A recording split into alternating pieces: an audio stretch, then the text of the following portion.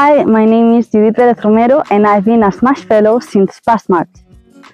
I am currently based in the Center for Astrophysics and Cosmology in University of Nova Gorica, where I am conducting my research supervised by Gabriela Zacharias.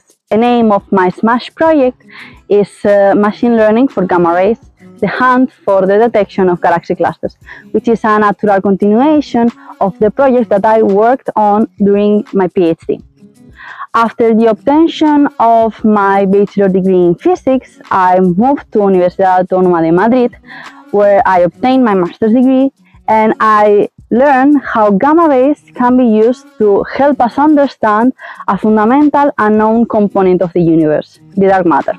I stayed in Madrid at the Institute for Theoretical Physics for the obtention of my PhD, which was supervised by Miguel Sánchez Conde.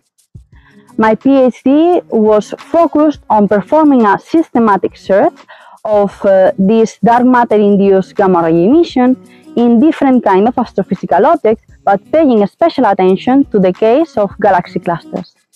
Galaxy clusters are the most massive bound astrophysical objects on the known universe, which directly classifies them as a very good target for looking into this kind of emission.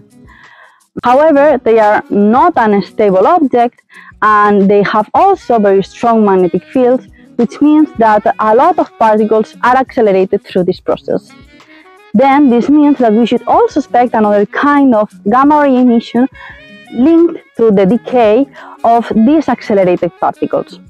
However, after an extensive search of more than 20 years, we are still missing the detection of gamma rays from galaxy clusters. My SMASH project will try to address the different issues that may be hindering this detection through the introduction of machine learning techniques in order to improve our capabilities for data analysis. SMASH also allowed me to discover not only Slovenia but also the countries surrounding, thanks to its central location. I visited Croatia, Austria, and I am also able to enjoy regularly the amazing views that Trieste has. If this sounds interesting, don't hesitate to ask and apply to SMASH.